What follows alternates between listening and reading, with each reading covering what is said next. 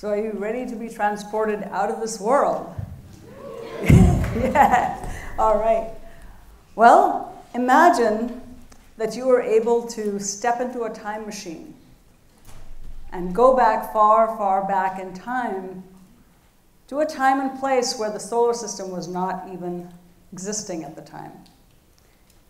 Place in the galaxy near a massive star that's about to go supernova. Imagine this is about 5 billion years ago. So you see the supernova going off from a safe distance, of course, and it releases the energy equivalent of something like quadrillions upon quadrillions of nuclear bombs.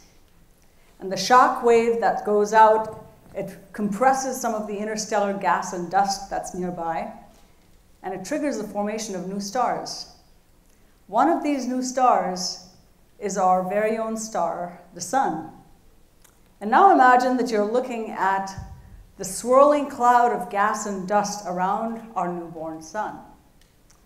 And you look closely, and it's cooling down slowly, and you start to form the very first solids, the first millimeter, centimeter-sized solids from this cloud of gas and dust.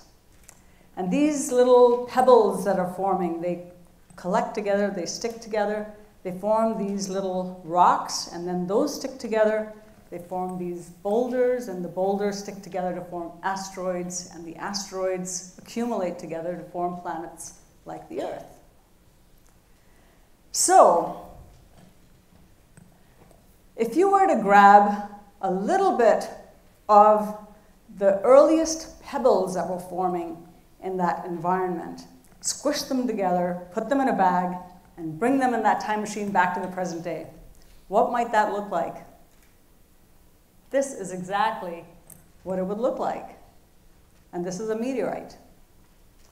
So meteorites really are the remnants from that earliest phase of the earliest history of our solar system.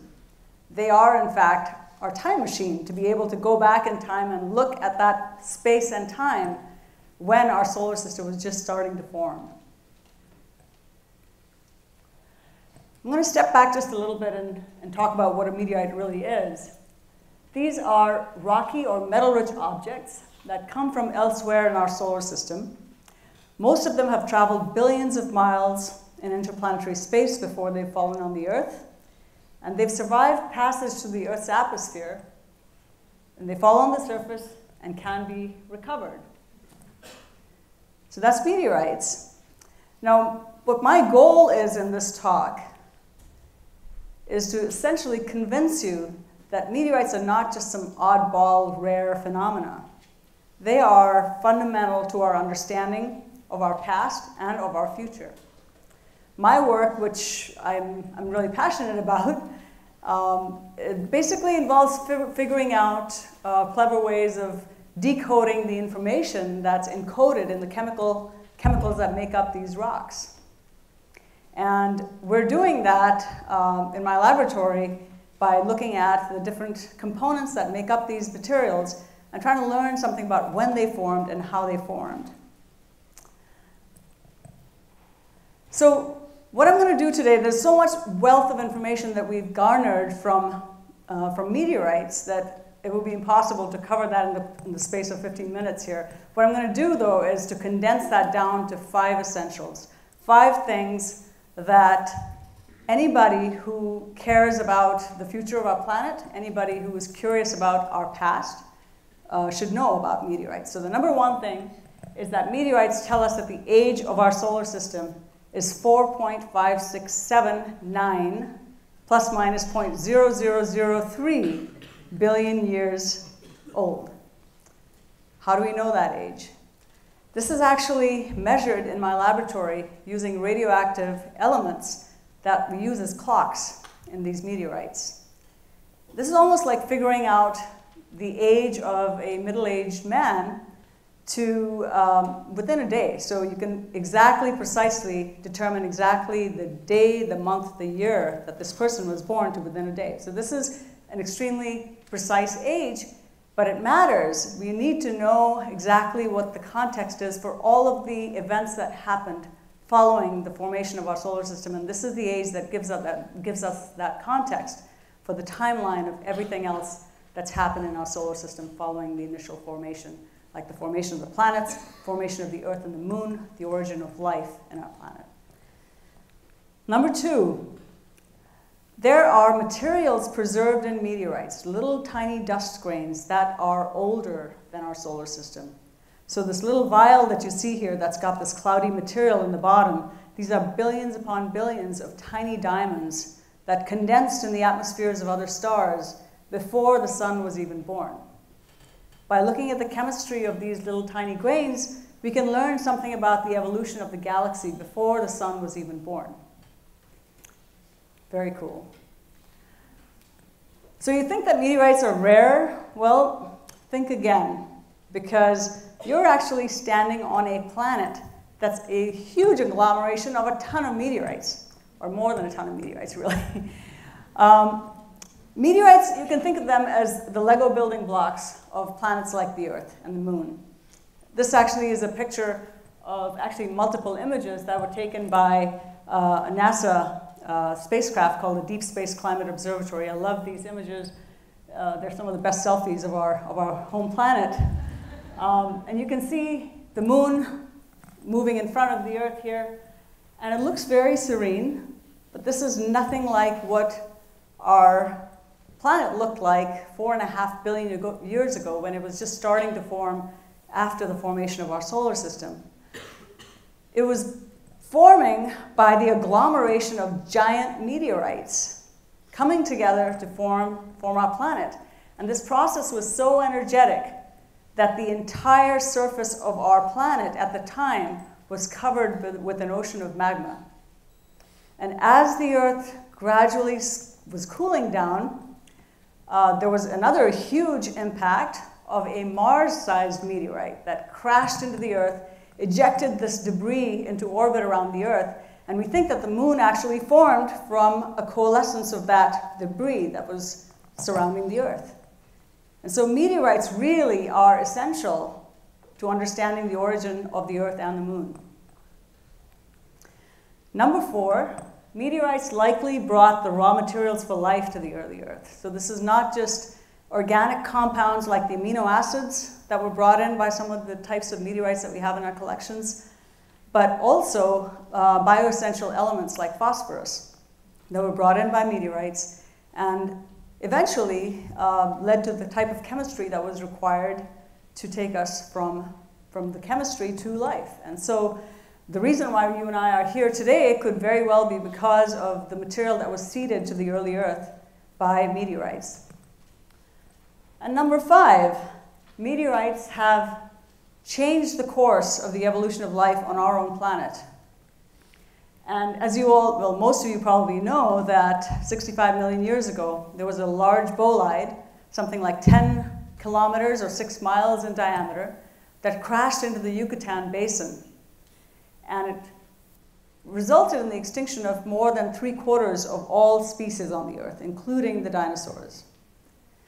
So that particular event, that extinction event, was also important because that's what led to the possibility of small warm-blooded mammals to flourish, and eventually it made the way for humans to be able to exist here. And that's the reason why you and I are here in this place in this time.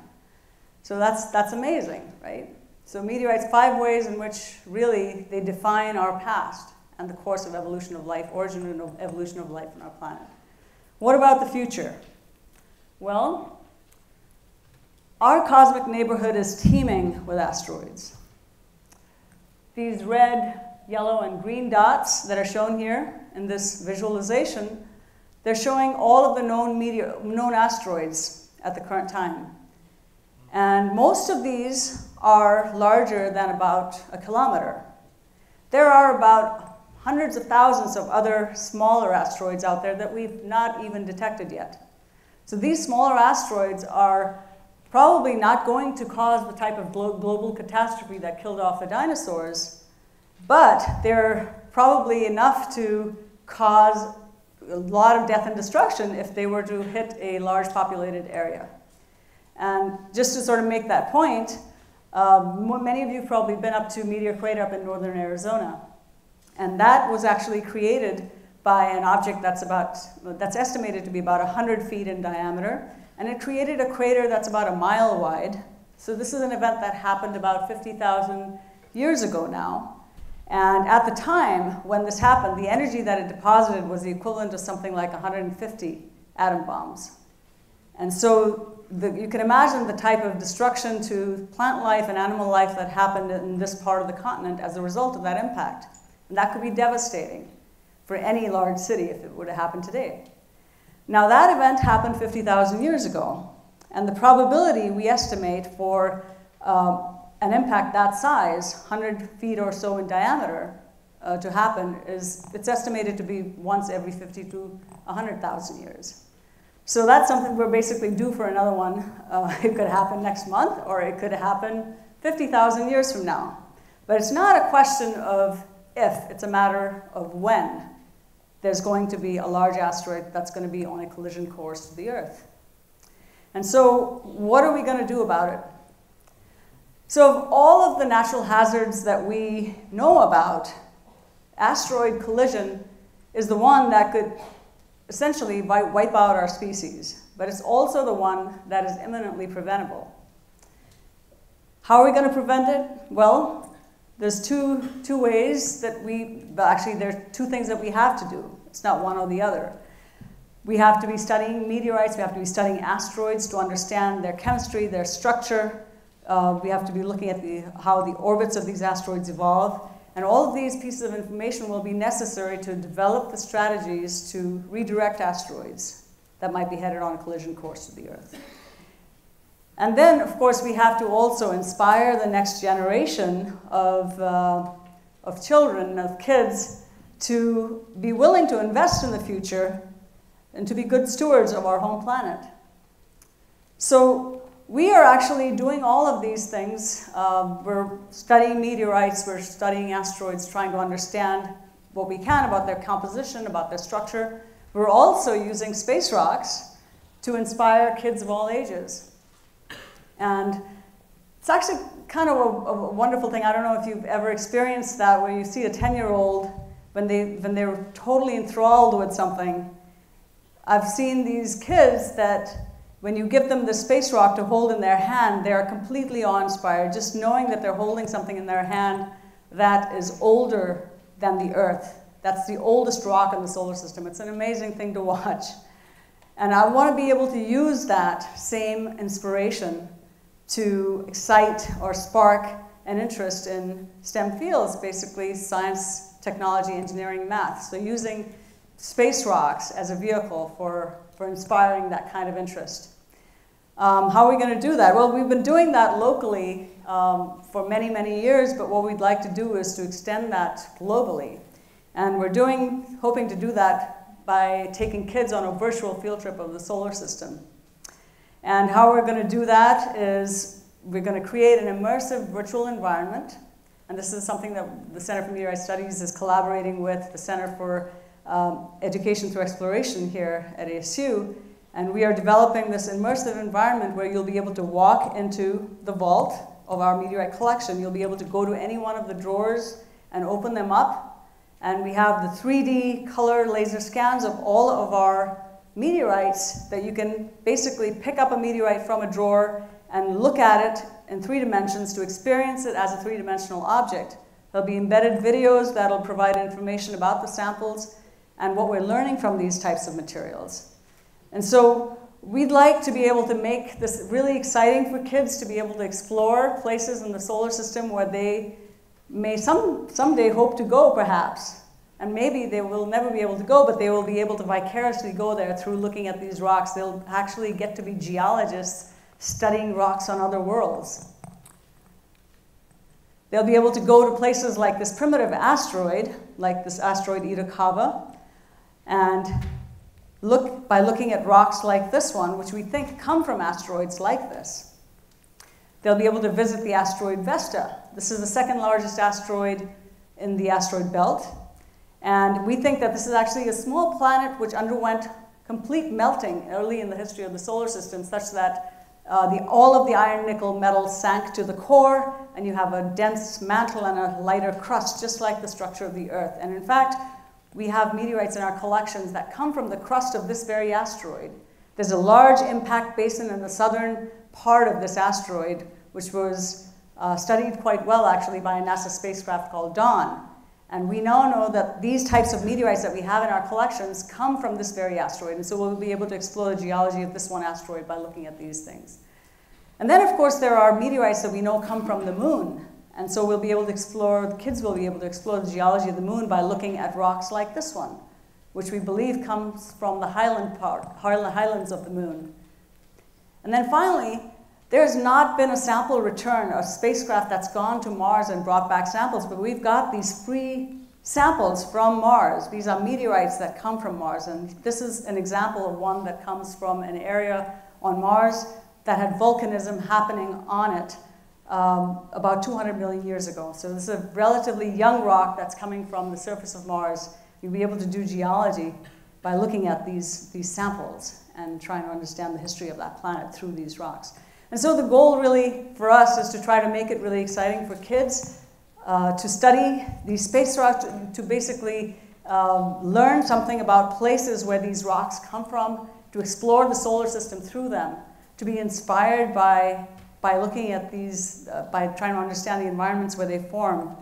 And we want to inspire them to be curious about not just the planet that they live on, but the solar system and the universe that they inhabit, and to recognize that for the first time in the history of this planet, there's a species that inhabits our planet, us human beings, that have the capacity to actually do something about an asteroid that might be on a collision course to the Earth. So I believe that we can use space rocks as a means of inspiring kids to recognize that the future is what we choose to make it. Thank you.